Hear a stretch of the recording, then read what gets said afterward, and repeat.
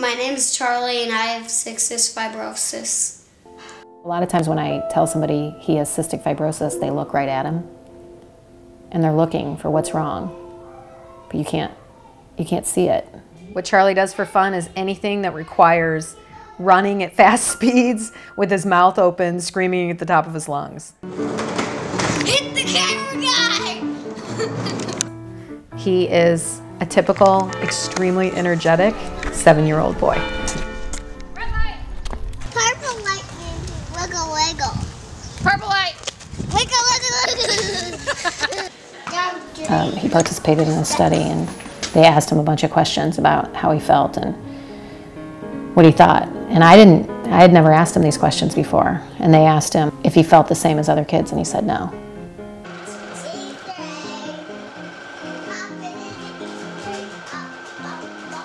How does that thing feel?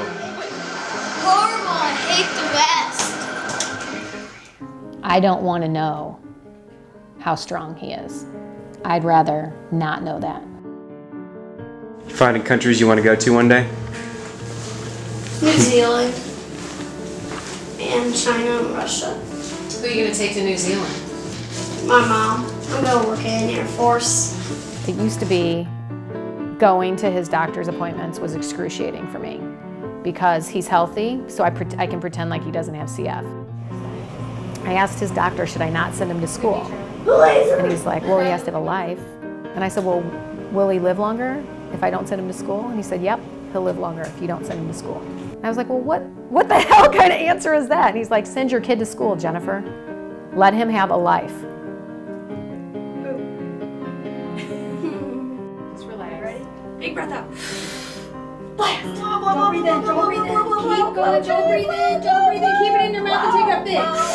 Take it really big. There you go. See, you made a mountain that way too. Oh, You haven't done that before. Give me 5. Tragically, I think as a parent, it's my responsibility to instill in him an attitude. I have to tell him having CF sucks and now you gotta get over it. And that's a hard conversation to have with a 7-year-old. Okay, calm down. Calm down. How about if we go ahead and do Dad first? Would that help? Like as married people, you know, it's hard for me when he is feeling pain about CF because I'm not having it right then and I don't want any more than I already have. So I can see really easily why divorce rates are high for people with sick kids because you want to turn away from each other. And you have to force yourself to turn together, to be willing to be in pain, to support each other.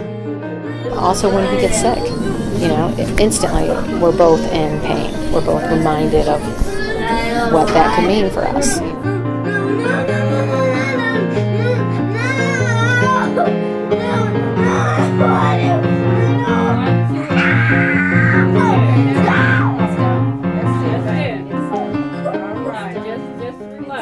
We think about it every time somebody coughs. Oh, yeah. We look at each other and then we look at him and we try to find wherever that threat is coming from and get it away from our kid. Just double checking. So have we been coughing very much? No. Have we been sick since the last Yes. time I saw you? Yes. I haven't looked at him and said, you could die from this disease. I haven't had that conversation with him.